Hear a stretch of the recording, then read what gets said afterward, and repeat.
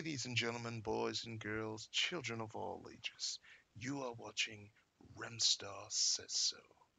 Let's get right off this.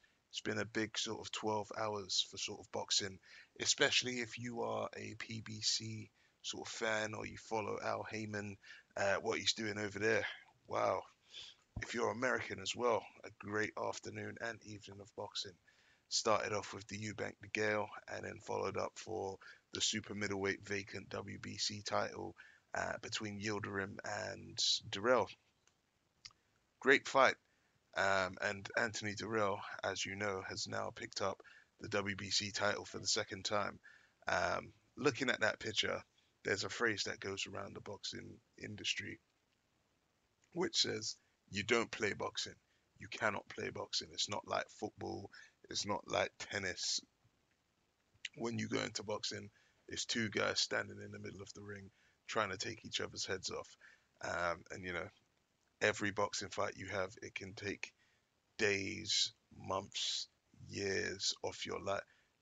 We've actually seen people lose their life in a boxing ring or become sort of incapacitated for the rest of their life. Anybody who steps into a boxing ring, you've got to sort of respect them, whether this is at the amateur or the professional sort of game. Just because you can step in that ring in one state and leave a completely different one. Anthony Direll, I had him down as the favourite for that fight before. I just thought he was going to be a little bit too much for Yildrim, and this was mainly off the basis of Chris Eubank Jr. really sort of controlled and made easy work of Anthony Yildrim. Um, and yeah, what happened was there was an accidental head clash in the 10th round, and the judges scored it for a technical decision to Direll.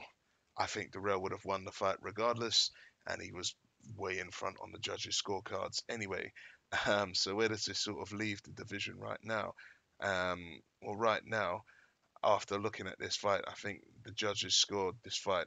One judge had 96-94, 96-94 for Direll, and then there was one judge who was definitely smoking crack, who had it 98-92 for Yildrim. I don't understand what that judge was watching. Anybody who was watching the fight could see that Direll was winning at least two. I actually had it maybe three or four sort of rounds up at that point. So I'm not really too sure what that judge was watching, what he was scoring against. The thing about judging in boxing is that, you just don't know what clown is going to show up. Every single judge that you have, uh, some judges judge on different things. Some judges judge on the aggressor. Some judges judge on who's hit the most. Some judges judge on who's landed the most power punches. Every judge has their own sort of special sort of technique of how they score and view a fight. But I don't know, 98-92 for Yildirim, that's just absolute fucking bollocks if you ask me, mate.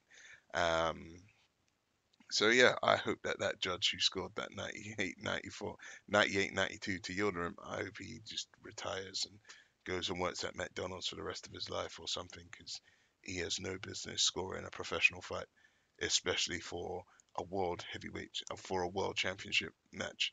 Um, so what do I want to see?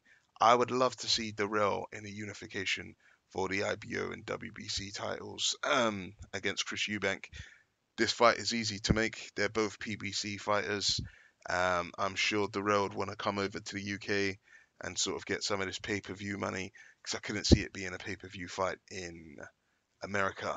Chris Eubank, I think, has been sort of exclusively fighting on ITV's box office channel recently, and I'm sure Al Heyman has secured him a few good paydays.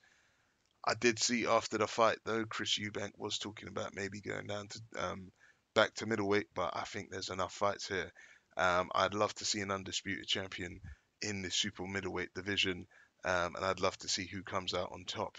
Let me know your thoughts, guys. Do you think that Direll versus Eubank would be a great fight? Should it happen in the UK? Should it happen in the US? Who wins if that is the case? Hit like, hit subscribe, comment, share this video. Hit me up. You're watching Remstar Says So. Thanks, guys.